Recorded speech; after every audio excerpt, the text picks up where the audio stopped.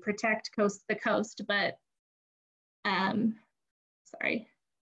the Coastal Act actually calls for the balanced conservation and utilization of coastal resources.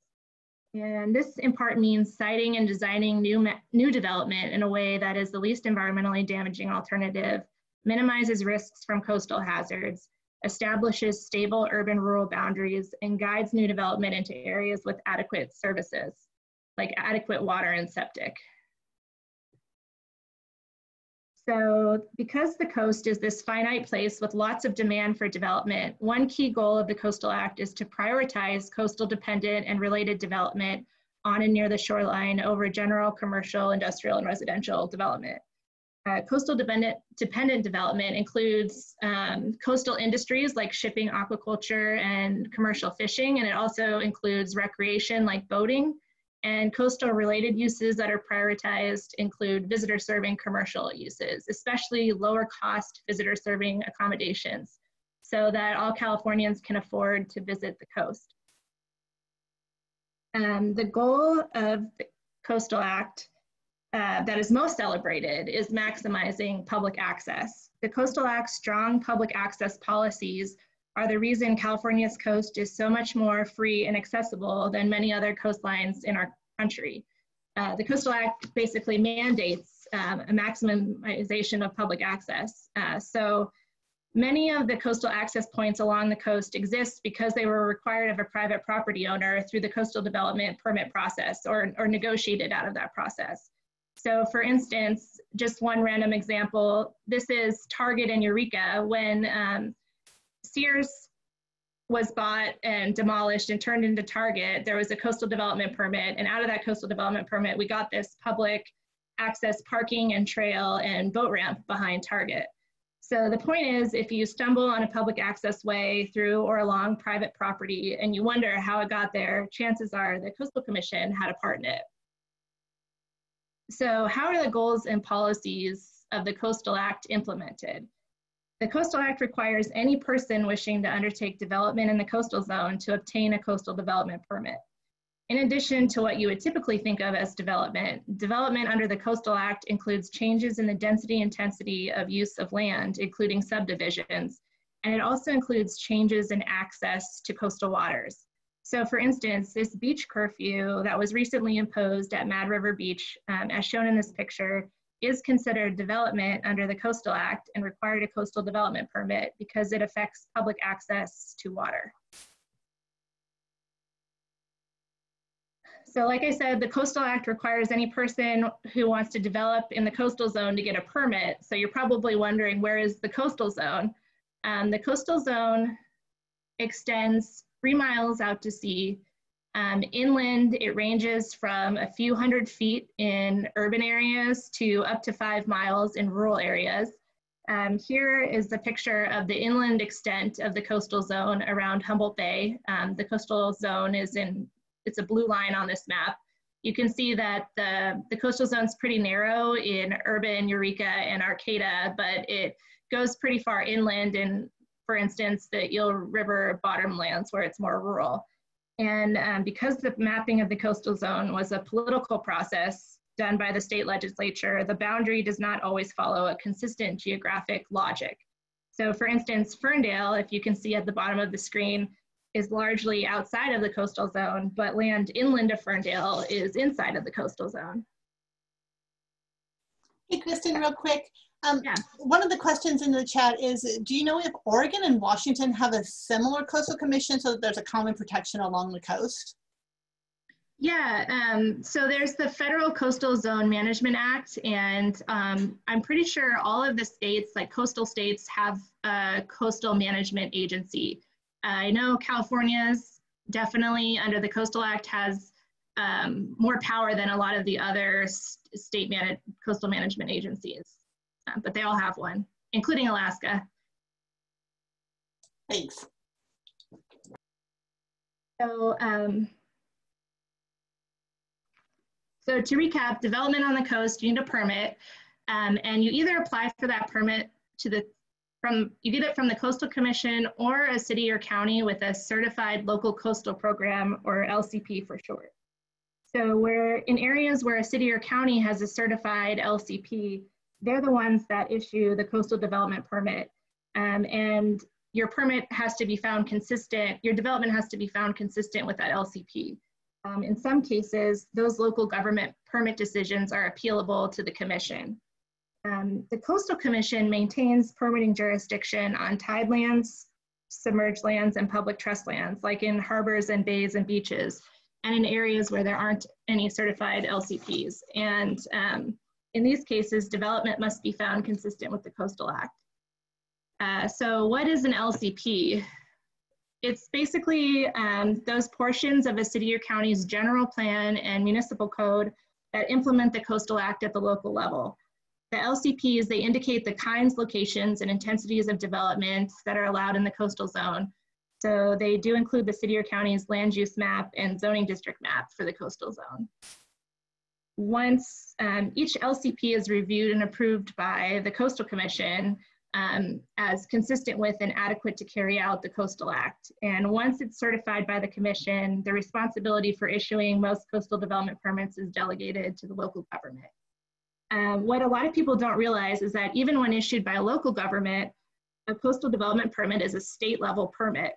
It is a delegated state power that gives local governments some oversight over state agencies in their jurisdictions. So for instance, state agencies like HSU, Caltrans, and CHP all have property in Arcata's coastal zone.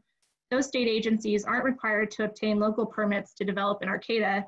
However, if they're undertaking development in Arcata's coastal zone, they do have to come to the city for a coastal development permit. There are 76 local governments in the coastal zone, cities and counties, and 62 of them have certified LCPs. The cities of Trinidad, Arcata, Eureka, and the county of Humboldt, they all have certified LCPs that were certified in the 1980s.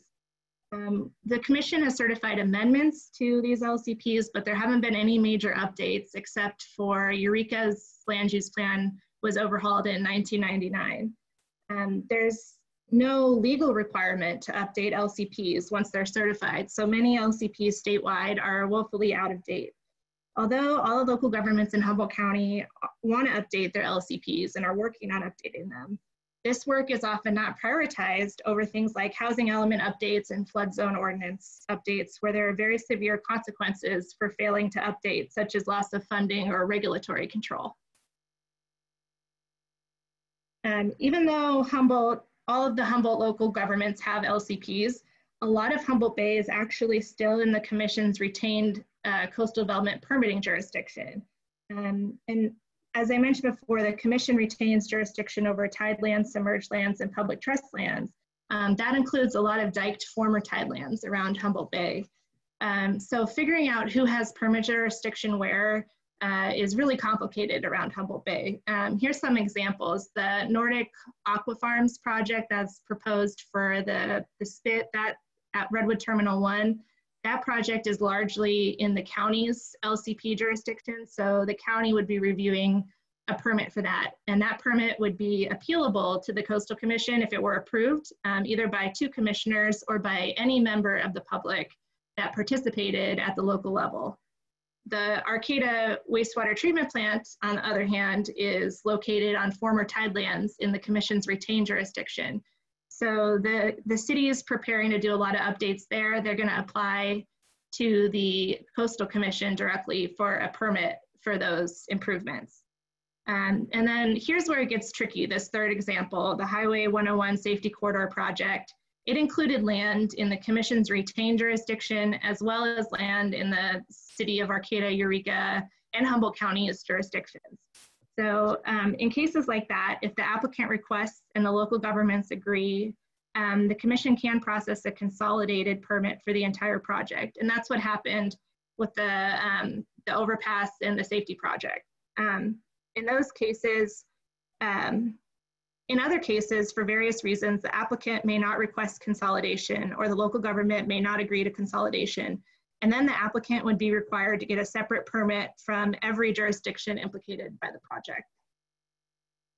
So Arcata, Eureka, and Humboldt County, just so you know, they have these really great online interactive maps that you can see, and on them there's a layer that you can click on to see whose jurisdiction your project's in and whether you're in the coastal zone or not. And you can always call or well, now best to email us if you have any questions about that, and we can help you out because it is definitely confusing. So the Coastal Commission is also one of 3 California agencies in charge of administering the Federal Coastal Zone Management Act in California.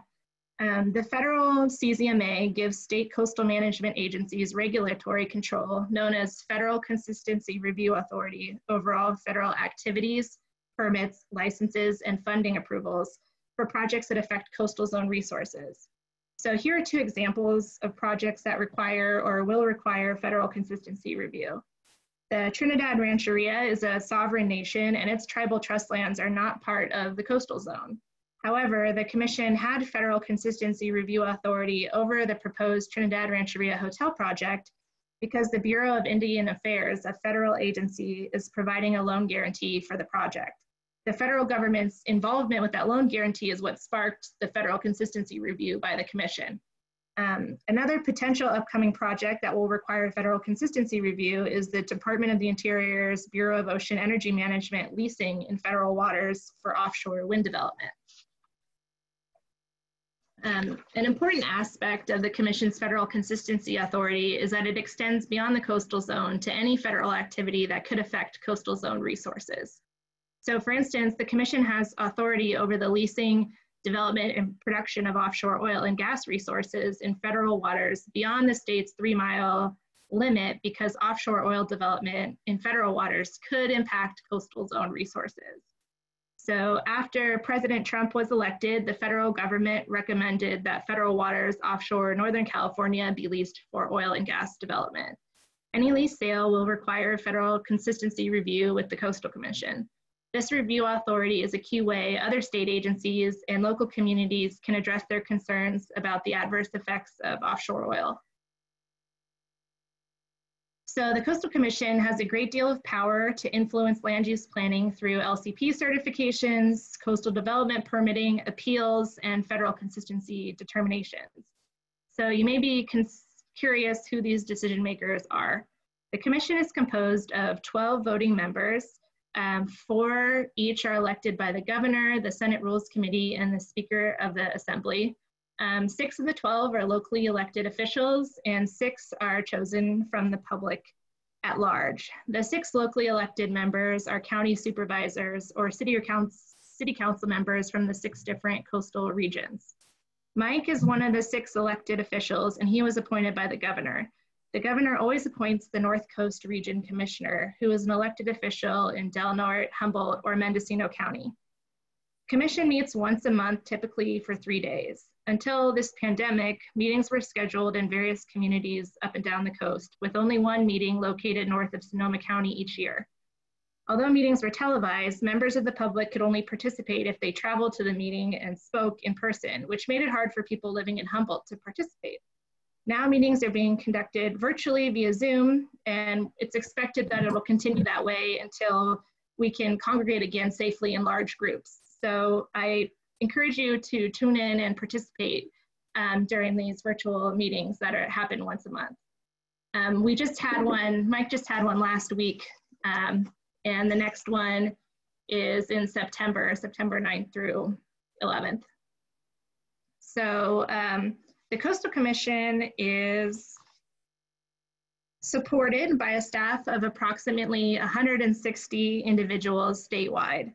There are 6 district offices. Like I said, I work in the North Coast District Office. We are supported by a number of staff statewide. For instance, we have a technical services department that includes specialists like ecologists, an engineer, and a geologist to help us review more technical aspects of coastal development projects. We also have a large team of lawyers stationed in San Francisco because we deal with a lot of litigation. We also have an enforcement program that investigates violations of the Coastal Act, and we have an education unit that awards public education grants from our Whaletail license plate program and acts as a lead on the California King Tides project, among other activities. So our staff is really small for the area of land that we cover and the amount of work that we do. For example, we only have 1 public information officer statewide that fields all of our press and media, and she also has other duties. We also have only one staff member stationed in Sacramento who's tracking and involved in all the bills that are of interest to or implicate the commission. So that's the first half of my presentation about the Coastal Act and the Coastal Commission. I'd like to take any, Mike and I can field any questions about that now before I move on to sea level rise. There was one question in the chat and it was referring, does the commission require permit updates, and if so, how often? Permit updates as in once you receive a permit, whether you have to update it? Yeah, that's the way I read it. Well, once somebody receives a permit, once it's vested in that like somebody did some work on it, then it doesn't, you have the right to do that development forever, basically.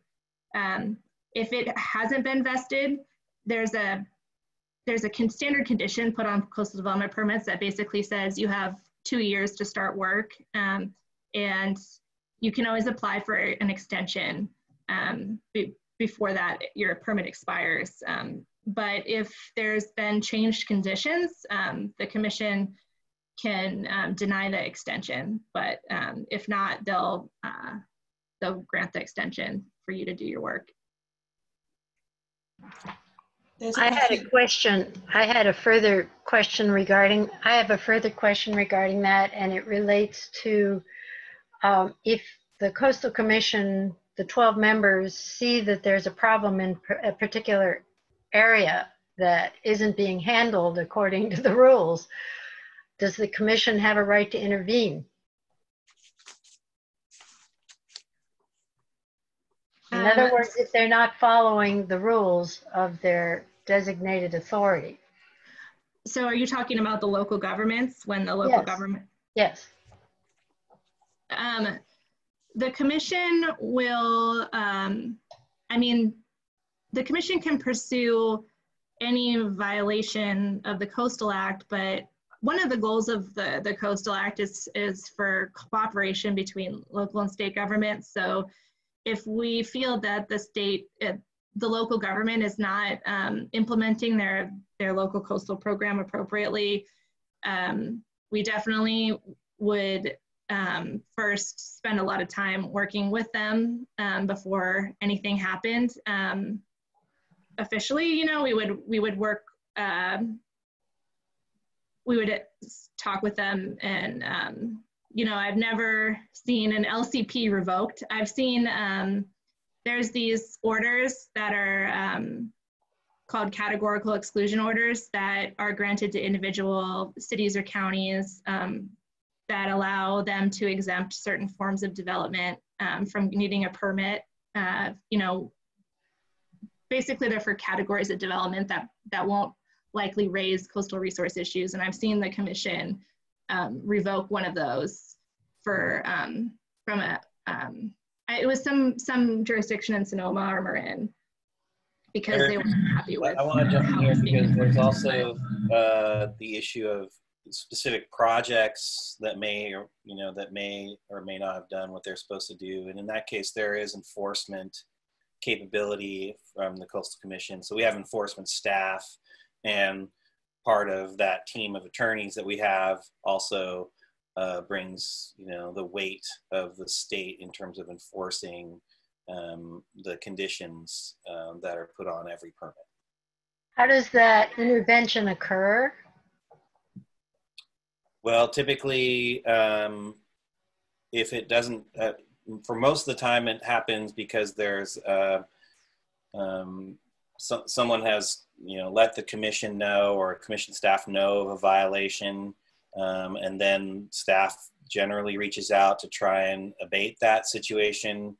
Most of the time, it happens pretty quickly, but if it does get elevated to an enforcement action, then again, it's a legal matter that is dealt with. And for most permits, the permits themselves have the weight of encumbrances associated with those permits, and those are all legally enforceable. So and I haven't been on the commission long enough to see where anyone has not eventually complied with those enforcement matters. And then I have a question with regard to oil leasing and the attempt by the administration to promote oil leases offshore. Is the commission involved in that? And if so, how has it responded? And has its response been effective? The commission has submitted a few letters on this point to the federal government saying that we don't support that. And in terms of whether it's been effective, I'm not sure. And I would say we haven't received any applications for a project to review. So yeah, it hasn't come to the board in that way, other than advocacy, like Cristin was mentioning. So. But have oil leases actually been granted by the federal government? No. No. If before any leases could be made, they'd have to come to us for federal consistency review. They've just talked about the potential for leasing. Okay. They haven't actually taken an action yet. That's reassuring. Well, you have to also take into account that any offshore leasing would have to have onshore support, like, you know, physical infrastructure support, and that's also, you know, within the bounds of the Coastal Commission's jurisdiction. Should I hold questions about the 101 corridor structure till later? Yeah, I'm gonna bring it up with sea level rise planning. That was great, thank you. Cristin, I have a couple of questions from the chat. One, people are curious about the status of the aquatic fish farm, and if there's, you know, any updates that you can share about that. I am not involved in that project. I don't know if Mike knows anything.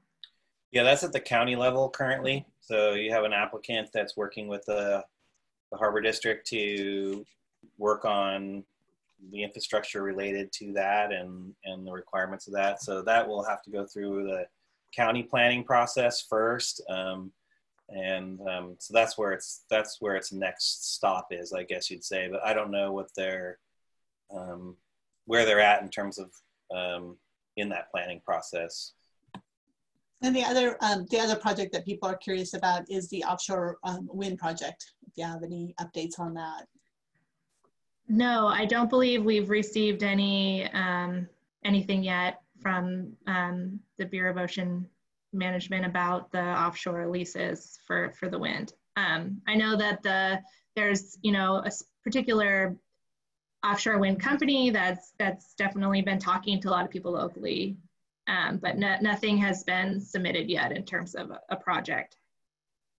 And this would be another example where onshore facilities are part of that. And so again, the Harbor District is in negotiations and discussions with interested parties associated with that, and also the Redwood Coast Energy Authority has also been having those discussions. And so yeah, I mean, there's not a plan that's been put forward. You know, these things have to, you know, marinate, and people have to get their act together and all that stuff before they present something that then the jurisdictions can actually deliberate over. Right now, it's all advisory. In some of our past presentations, we've had different people come and speak about both those projects. So I think we just are wondering about updates. So let me see, there's one new message. And then it's also a status of a trailer park proposed under the east side of the Samoa Bridge. That's the City of Eureka. Eureka. Yeah, and so they have the jurisdictional authority to do that process. And I believe that probably the only way it would actually come to the commission is on appeal. I think that's correct, but maybe Cristin could correct me on that. So we're talking about in our Eureka by Halverson Park. by the Samoa Bridge. Yeah, that's a joint project between the city and a private property owner. And the city is going to be updating the boat ramp there, the public boat ramp, and replacing they're going to put in a nice new bathroom. And we're in the Coastal Commission, Coastal Commission is going to be permitting, I believe, just the boat ramp. And then the RV park is in the city's coastal development permitting jurisdiction. So they'll be permitting that RV park, but it's in an area that's appealable to the Coastal Commission. So any two coastal commissioners could appeal that permit. If the city were to approve an RV park there, any two commissioners could appeal that to the Coastal Commission, or any member of the public who participates at the local level. And that means sending in a letter on a hearing item, or going to speak or speaking virtually on the hearing item for that when it goes to the city. But they have not put out a project referral yet. So it's still in the beginning stages. I know they've done an environmental document for that RV park, but they haven't, we haven't gotten a referral from them that they've started some sort of coastal development permit application on it. So there's a question here that came for you, Mike, and I just want to interject it here before we get moving on to the second part of the presentation. People are wondering, what is unique about being the commissioner representing the relatively rural and remote North Coast? Well, yeah, it definitely brings a different perspective to the commission, certainly. Issues related to natural resources when we're talking about, fishing and aquaculture, but even, of course, native and indigenous issues are certainly something that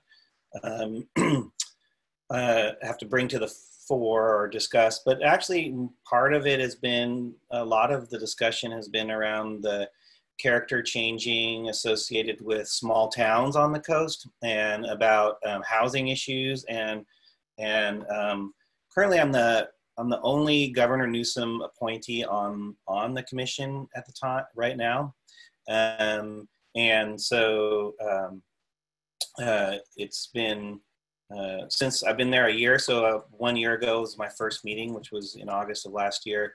We've really talked a lot about the changes that short-term rentals have, the character changing nature of short-term rentals, and not just the characters of the town, or literally the characters, the people, and how the impact of that in affordable housing within the coastal zone, and its impact on the workforce that services those areas. But then, what is affordable in terms of access to people visiting the coast. So, it does, I do have a somewhat of a different perspective than maybe a lot of the folks on the Coastal Commission, but at the same time, there's a broad width of experience there. And I do want to mention that Commissioner Brownsey lives in Fort Bragg area. So we have another secret North Coast commissioner. She was appointed from the public at large. One more quick question before we move on. If we do attend one of the Zoom commission meetings, is there a 3-minute question limit, or how does that work? I can jump into there.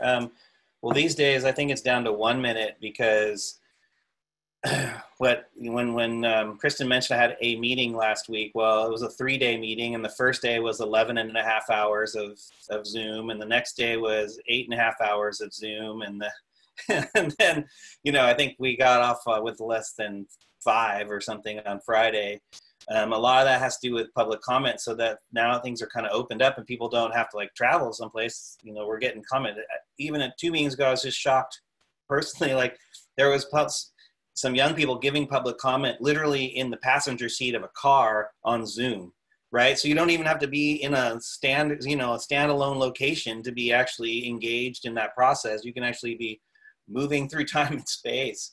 And so that's opened up a lot of opportunity, which is really a wonderful thing. But on the flip side of that, we have some issues that are quite controversial, and people want to comment on them every day, all the time, and you'll get, you can get dozens and dozens of folks doing that, and so it can take a lot of time. So that's why public comment for most things has dropped to, if it's not 2 minutes, 1 minute for some things. And we really ask folks to, consolidate with other people if they can, their comments, and also, even provide just video presentations to get their points across. So yes, absolutely, participate. I think it's great, but understand that and we're even now up to 4 days a month. We actually have to put on an extra day because we missed a couple of meetings due to the COVID situation. So I hope that answers the question. I definitely think it did. Thank you. I think Cristin, let's go ahead and move on with the second part. And there are a couple more questions, but I think you can, you'll probably either talk about them in the body of your presentation, or we can pick those up at the end. Okay, yeah, I'd be happy to circle back with anything we don't answer. All right. Okay, so the second half of my presentation, I'm going to switch gears and talk about the Commission's role in sea level rise adaptation planning around Humboldt Bay. As all of you live near the coast, I'm sure no one here disputes that sea levels are rising and coastal storms are getting worse. Coastal flooding and erosion has always been an issue on Humboldt Bay, but sea level rise will increase the future rates, magnitudes, and likelihoods of these hazards beyond what we have experienced before. Due to local land subsidence, Humboldt Bay has the highest rate of sea level rise on the west coast of the United States. These sea level rise projections that I'm showing on the screen are for the north spit of Humboldt Bay and are based on the Ocean Protection Council's 2018 State of California Sea Level Rise Guidance, which the Commission is asserting is the current best available science. These first two columns are known as the low risk aversion scenario and the medium risk aversion scenario, and these are probabilistic projections. Before 2050, differences in sea level rise projections under different greenhouse gas emissions numbers are minor, but after 2050, projections increasingly depend on the trajectory of our greenhouse gas emissions. So that's why you start to see a range of potential increases under years 2070 and 2100 in this table. These reflect a low and a high emissions scenario. Unfortunately, scientific models and research increasingly point to the fact that sea level rise is happening faster than projected and will likely be greater than previously forecasted. A critical caveat with the projections in these first two columns is that they do not account for the most recent science regarding the potential for rapid ice sheet loss. And therefore, they may underestimate probabilities of higher sea level rise scenarios. So this third column, the extreme risk aversion scenario, is based on those recent studies of rapid ice sheet loss. And it includes the projection curve that results in approximately 10.9 feet of sea level rise on Humboldt Bay by 2100.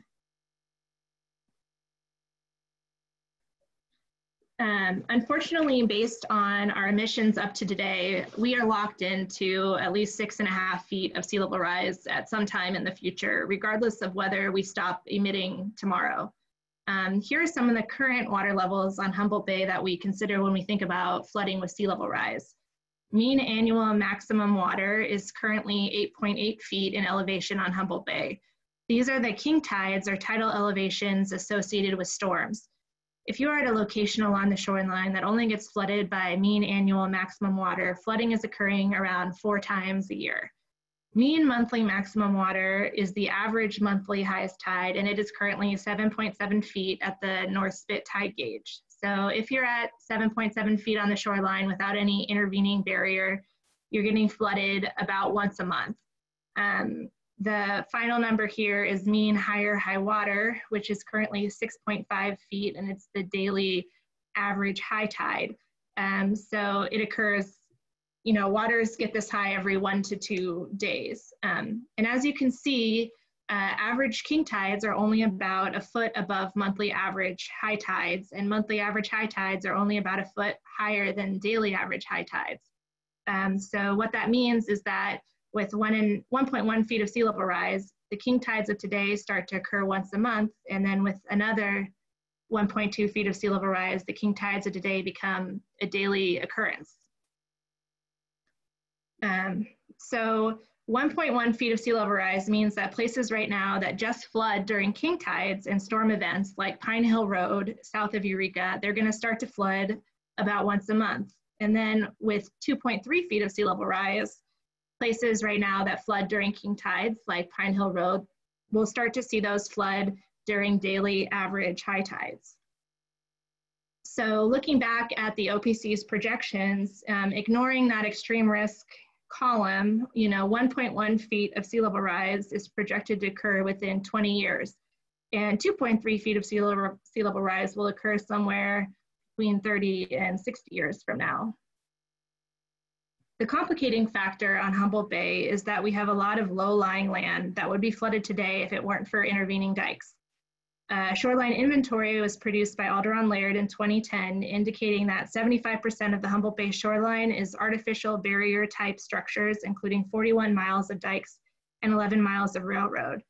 These dikes and railroad form a barrier protecting nearly 10,000 acres of low-lying land from tidal inundation.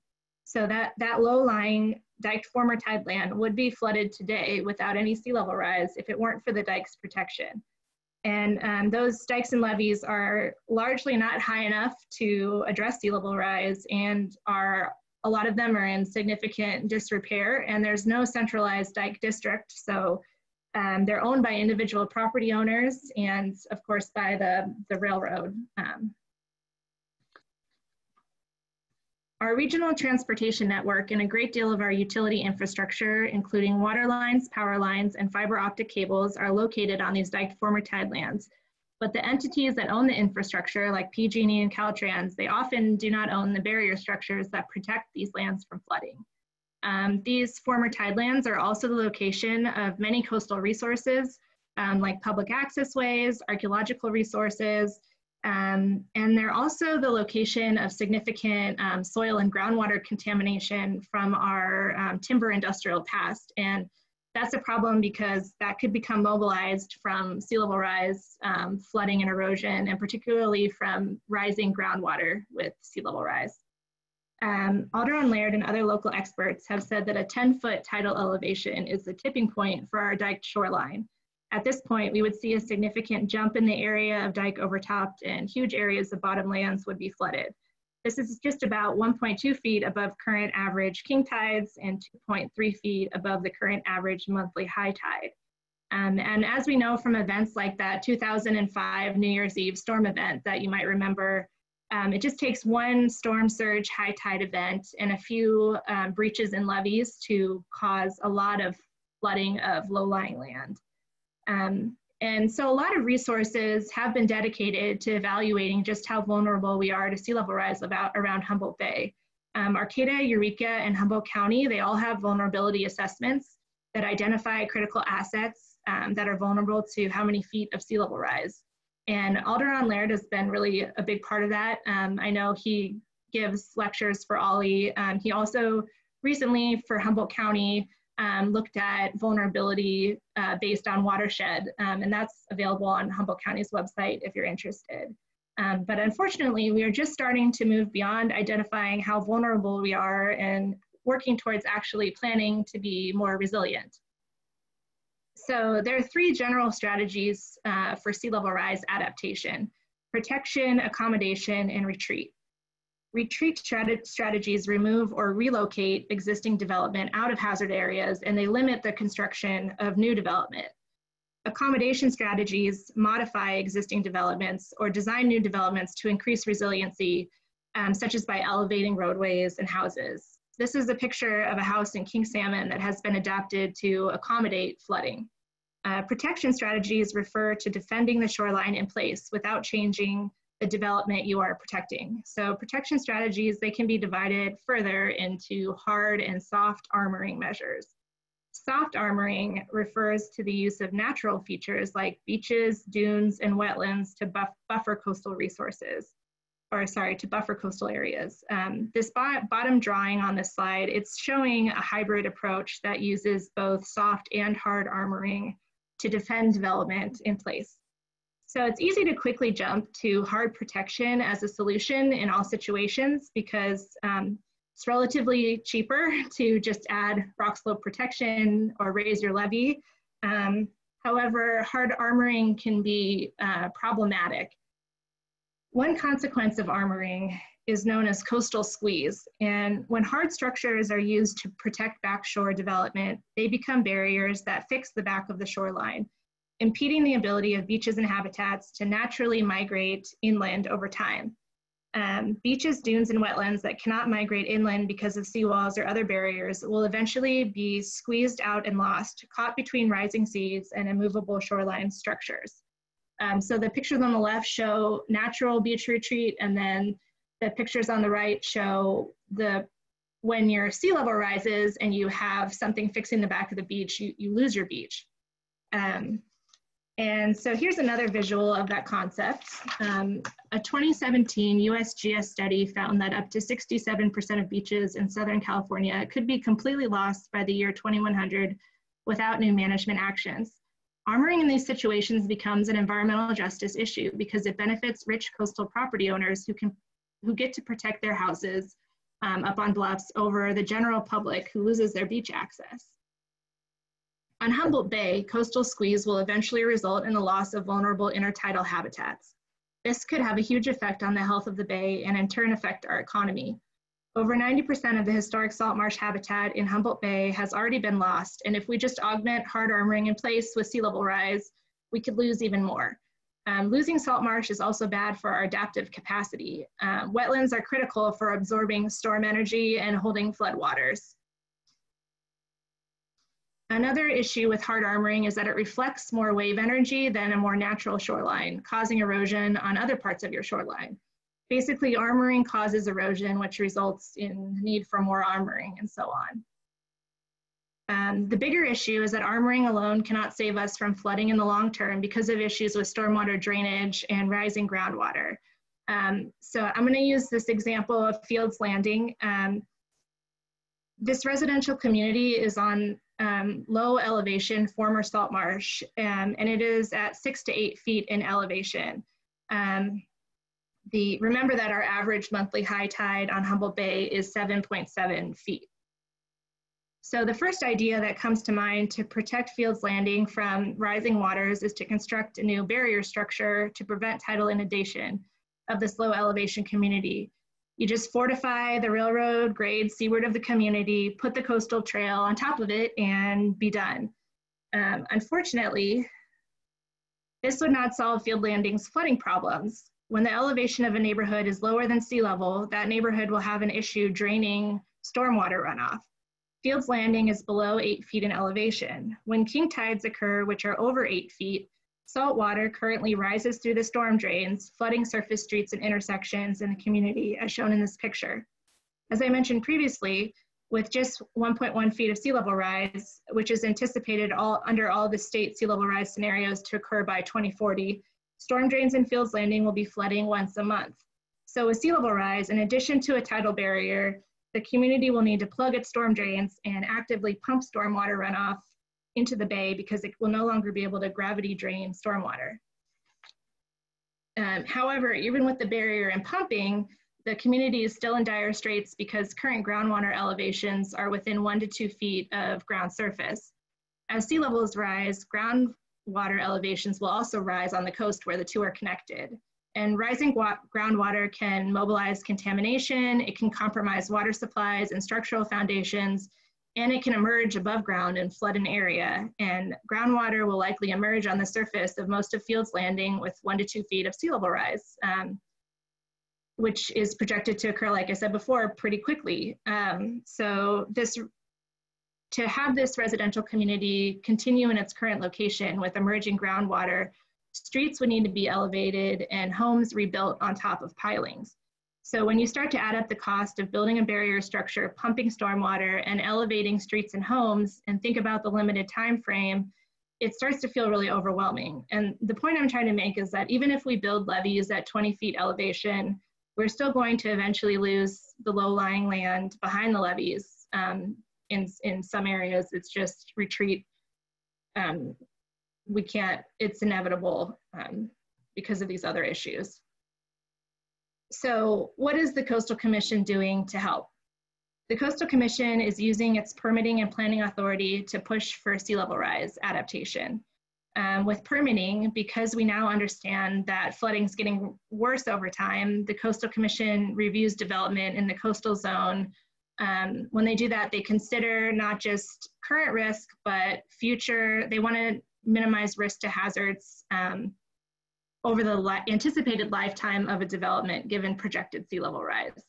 So, you know, for instance, instead of just looking at historic flood levels to determine how high to elevate a building, which is what we used to do, the Commission is now looking at future potential flood heights over the life of a structure to determine how high you would need to build that structure to be safe from sea level rise flooding over its lifetime.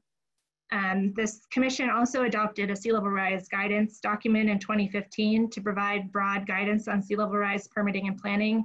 And Commission staff is currently working on more specific guidance documents focused on residential development and critical infrastructure.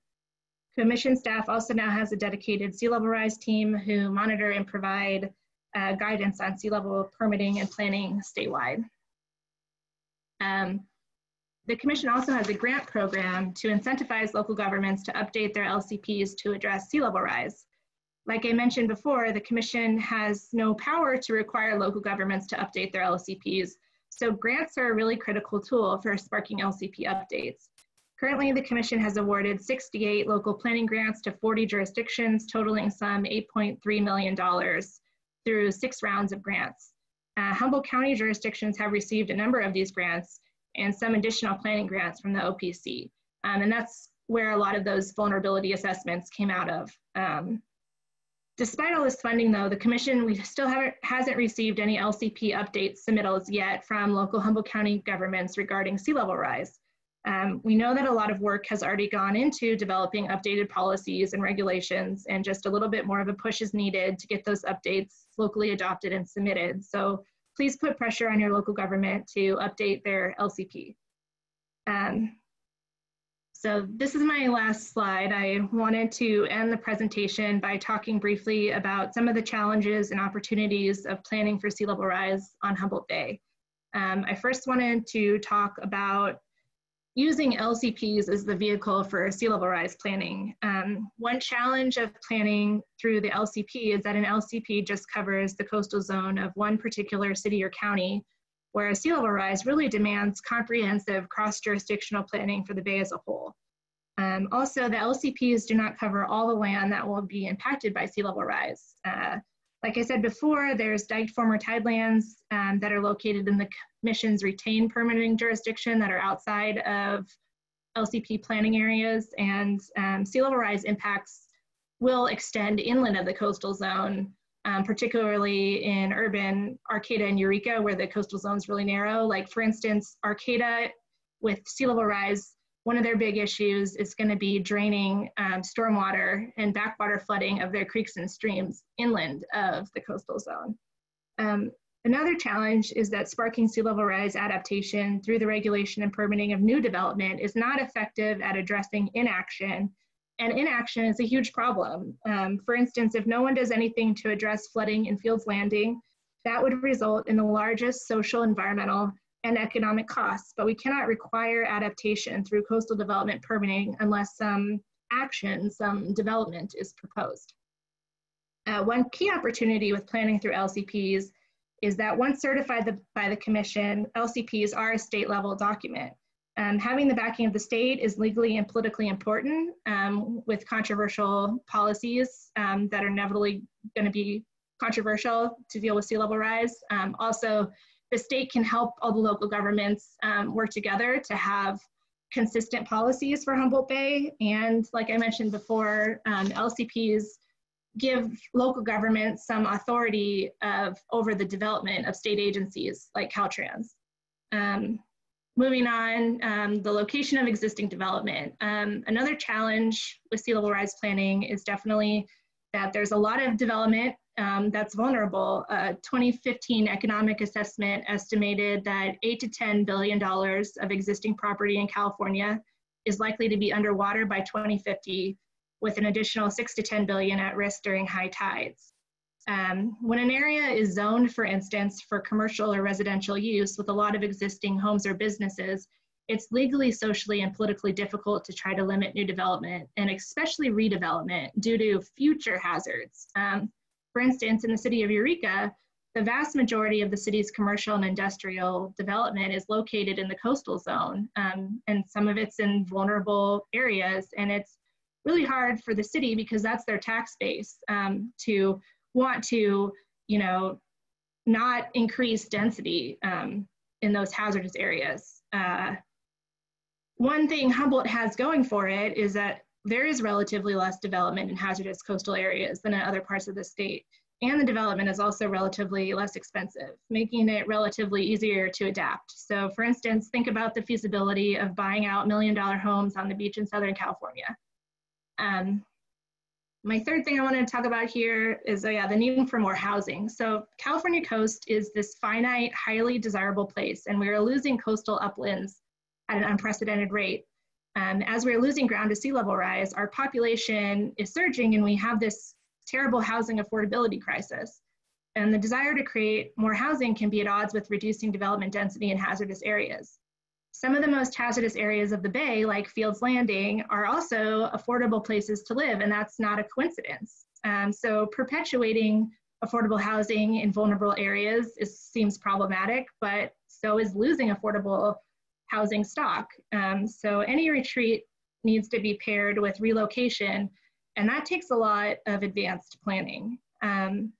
One opportunity is that the Coastal Commission and the state at large has a growing focus on housing affordability and environmental justice that will, at the very least, hopefully, require more of a consideration of how adaptation affects affordable housing and whether there are disproportionate impacts for people that are already more burdened by environmental burdens.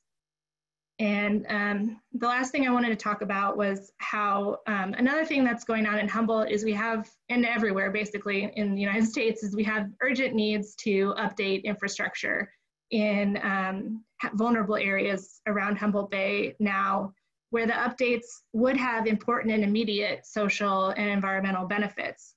So for instance, adding an interchange at Indianola addresses the very real danger of crossing at that intersection. The proposed sewering of Fairhaven would end the ongoing water quality degradation caused by septic systems out there. And investing millions to update Arcata's wastewater treatment plant will improve the water quality of treated wastewater discharge to Humboldt Bay. But on the flip side, these public investments extend the life of vulnerable infrastructure and perpetuate existing development patterns in hazardous areas. And in some cases, like the sewering of Fairhaven, they may even spark new additional private development in hazardous areas. But these projects also present an opportunity, because when large infrastructure projects are proposed, that triggers coastal development permitting and allows the commission or local government to require real adaptation planning. In contrast, when infrastructure improvements are piecemealed over time, it's much harder to require comprehensive planning and adaptation through permits of minor work. The commission really struggles with permitting in these situations where there are urgent needs for infrastructure improvements in vulnerable areas. One tactic that we are starting to see a lot is the commission issuing a limited term authorization to upgrade the infrastructure in its existing hazardous location, with a condition that planning be undertaken to address hazards in the long term prior to permit expiration. This happened with that 101 Safety Corridor Improvement Project. We're also seeing the commission require a phased adaptation approach where protection, hard armoring is allowed in the short term if there is a real plan in place for long-term retreat in areas where things are really hazardous. Like we just saw that at the latest commission hearing with the railroad in Del Mar, if anybody saw that in the news. But that's the end of my remarks. I don't know if Mike has something to add. No, I'm just ready for questions. This is good. Good place to get into the discussion. All right. Well, thanks so much. That's super informative and interesting. There are a couple questions in the chat asking, Cristin, if you are if your slides will be available, if we can share those with folks. So that's up to you. If you want to share them with me, I can send them out to people. Okay, yeah, I can do that. Okay, great. And then here is a question for Cristin. What is one policy change, if enacted now, would have the most impact on protecting coastal resources from sea level rise going into the future? Oh man. I have to think about that. That's a hard question to answer. I don't want to just off the cuff that. Right. I understand. So go ahead. Yeah, spend a little time thinking about it, and I will find another question. There's a couple others in here.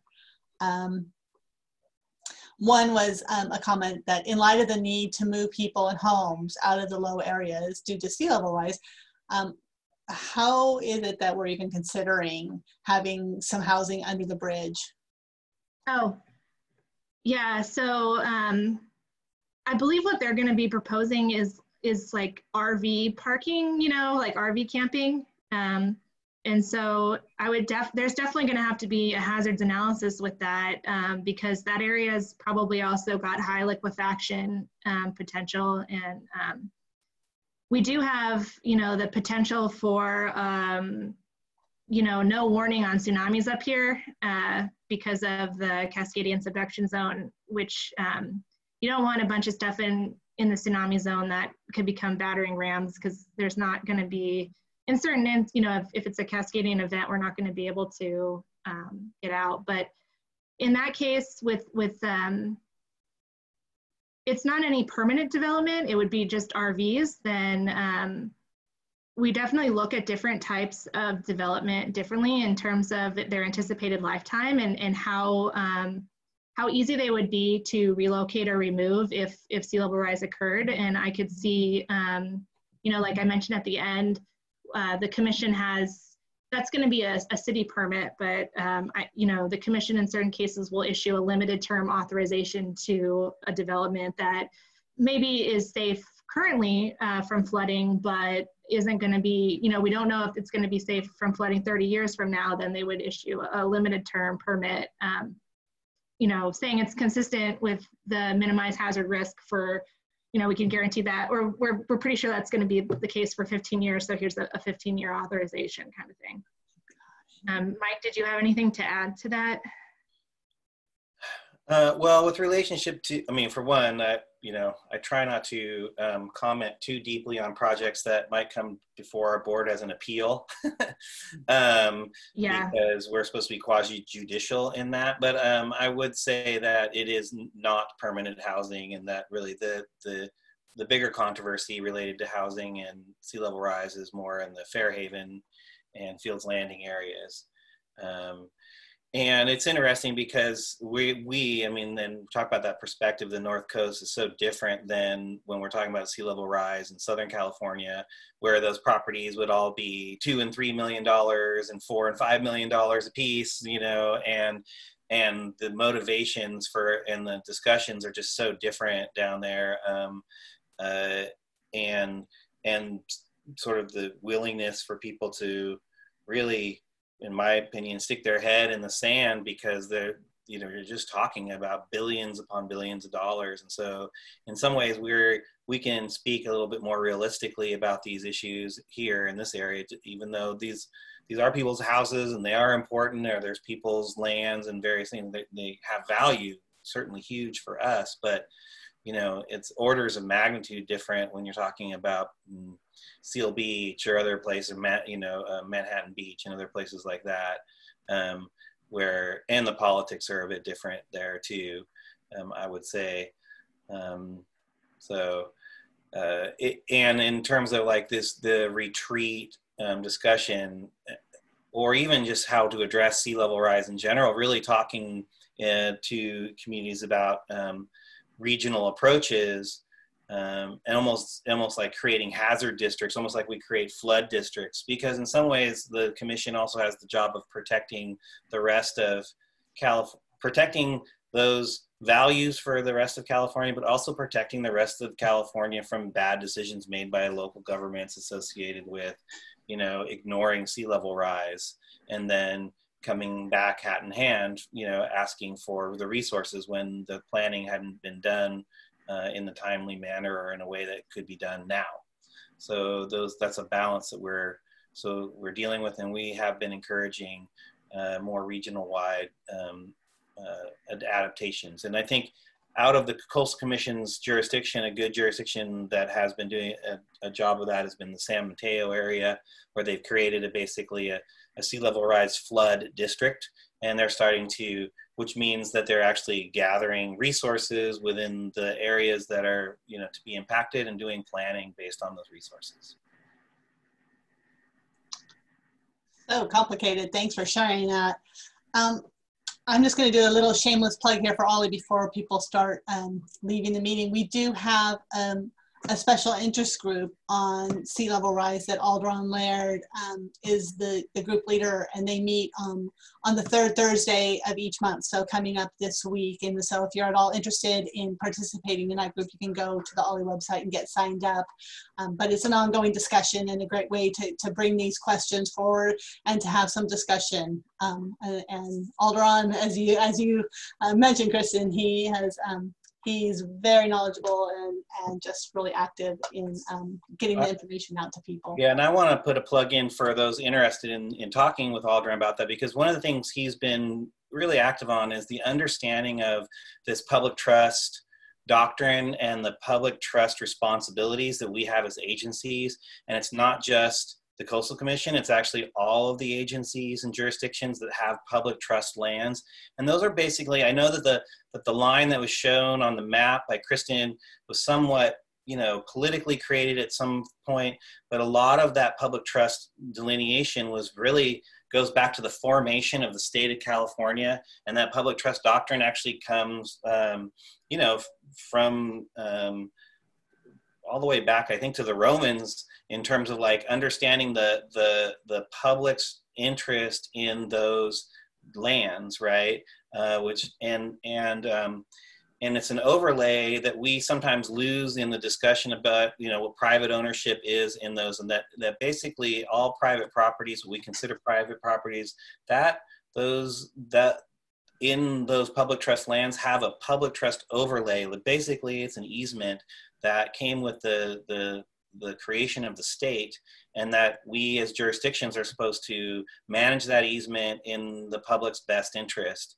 And so we have those discussions very deeply at the Coastal Commission, but at local jurisdictions, it's not as well understood, because to be quite honest, it's only a piece of what maybe a city council may deal with in terms of what they're doing, or a county jurisdiction, for instance.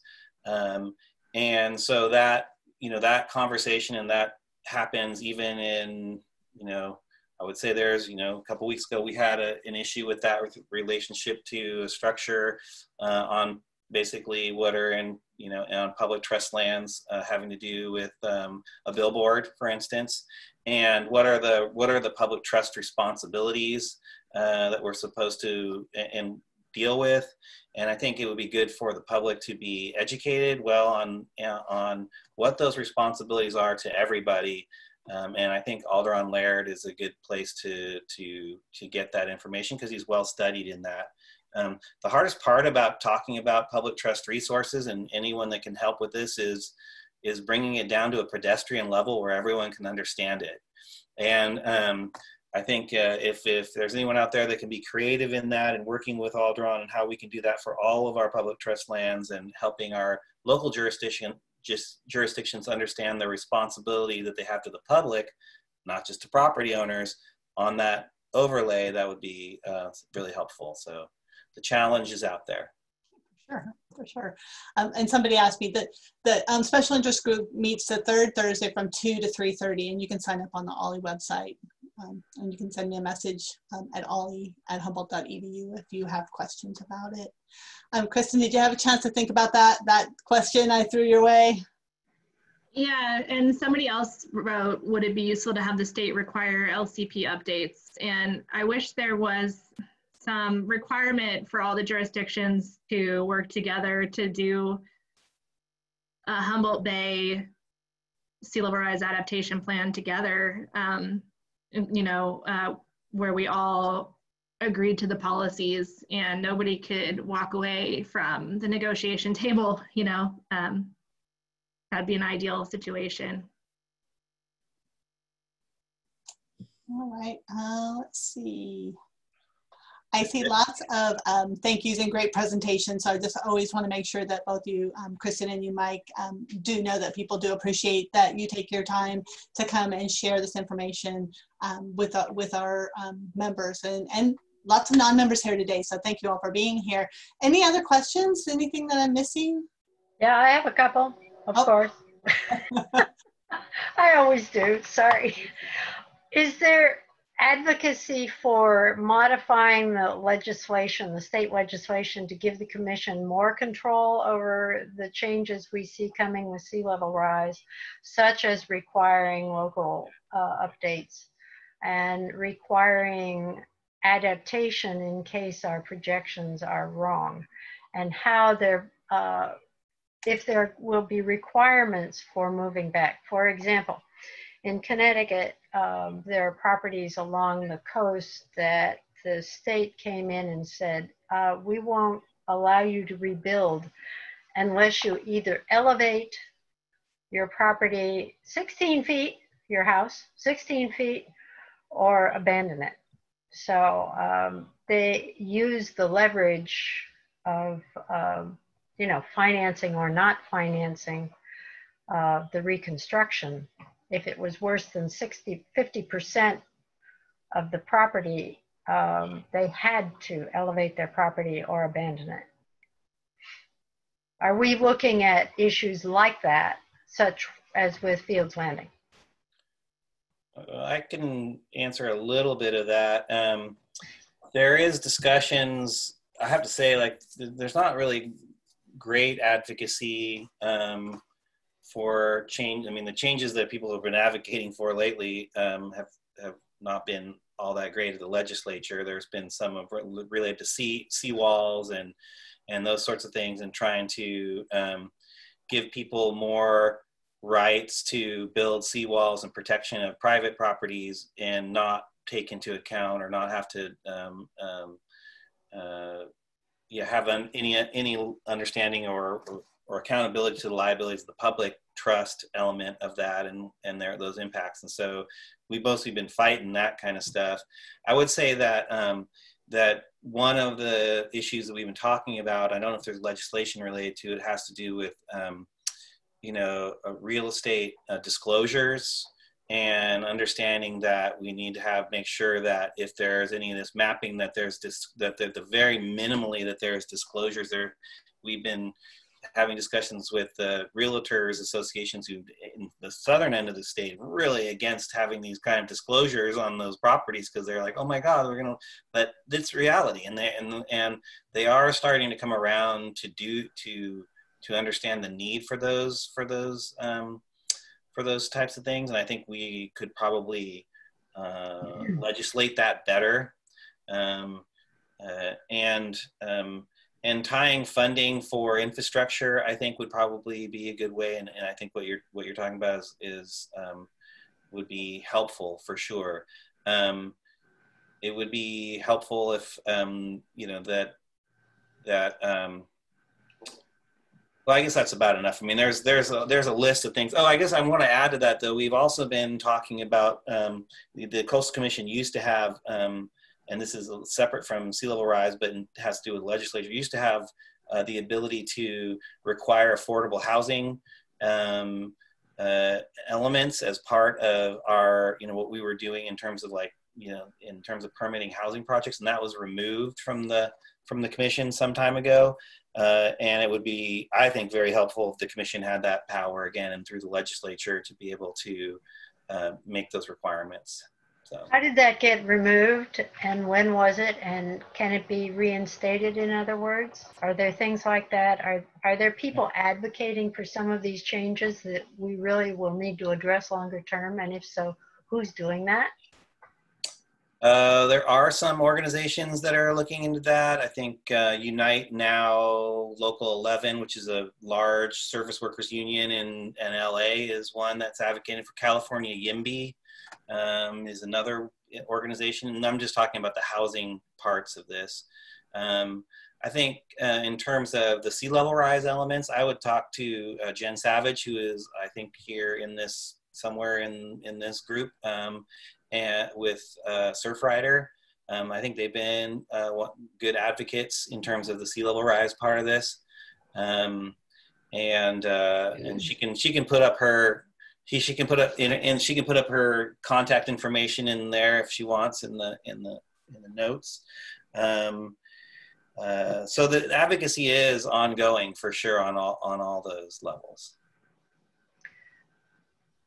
And about Trinidad and what's going on in Trinidad and the water issue, how does the commission interact with that particular issue and whether it meets the Coastal Commission's requirements?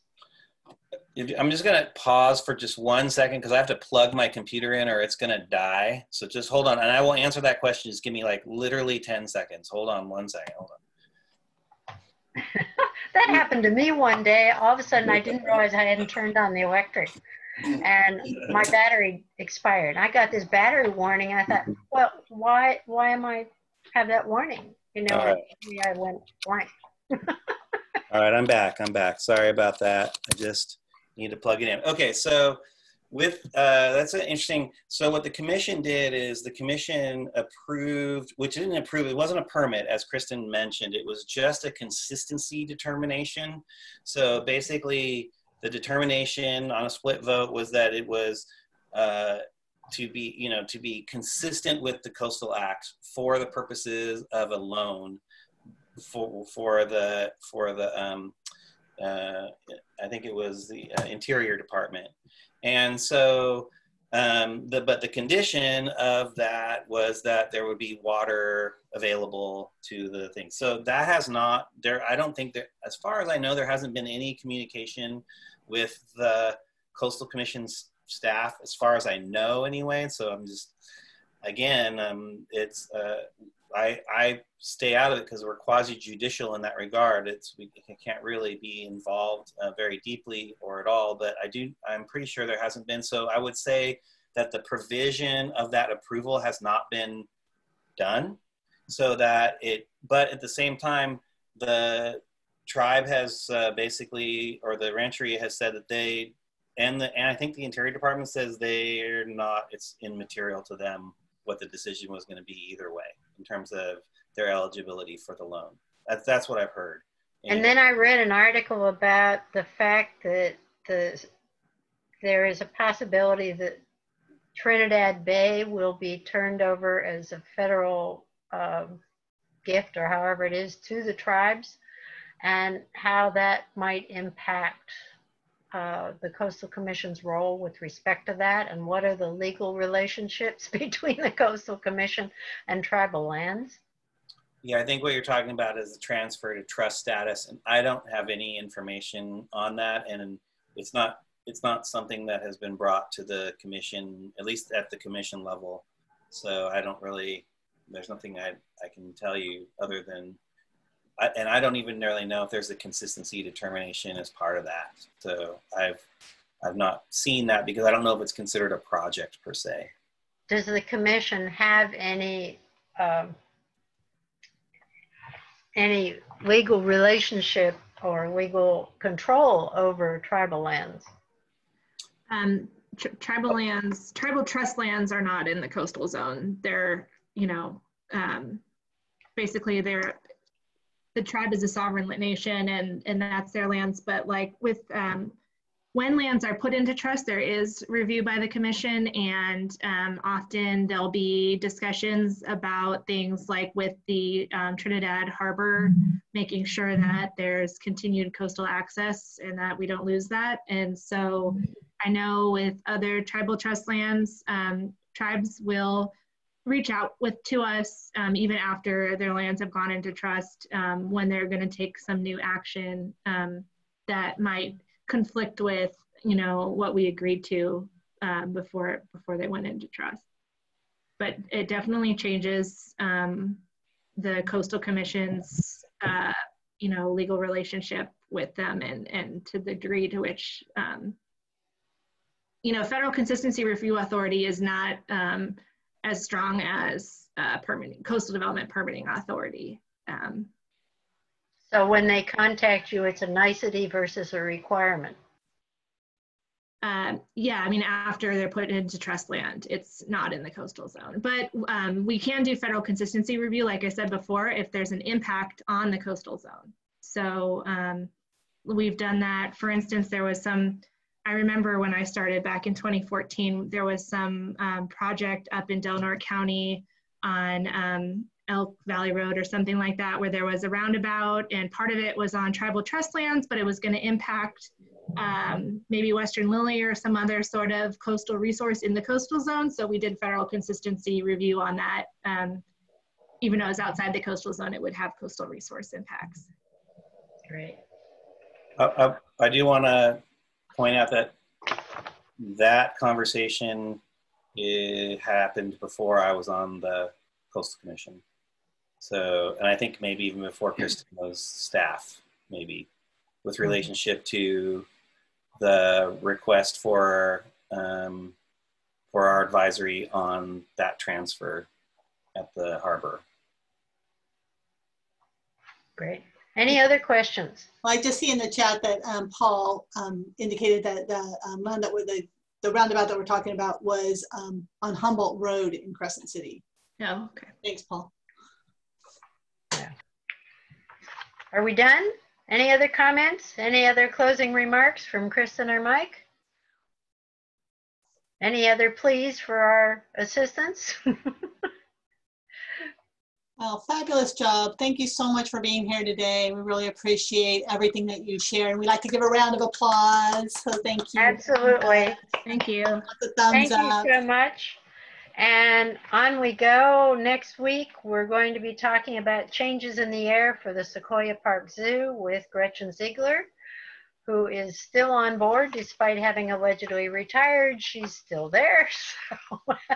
I want a special shout out to our staff, Cristin Kenyon, who did a wonderful job with this. I just want to say, like, you know, our staff at the Coastal Commission we are what you would call understaffed, right?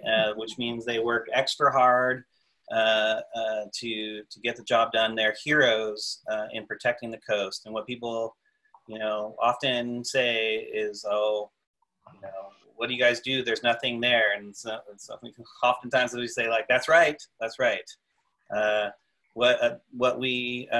It's what we don't see on our California coast that we should be appreciating the most. And so it's due to the staff and all their hard work. And so I just want to put a shout out there. And thank you, Kim and Jane, for organizing this. And I appreciate everybody's interest and activism in these realms. And so, yeah, pay attention. All these coastal issues are important. They're important for our culture. They're important for our place and our environment. And so, thanks for your involvement. And Cristin, that was a wonderful presentation. Thank you ever so much. Thank you. That is one parting remark. Coastal Commission staff rocks.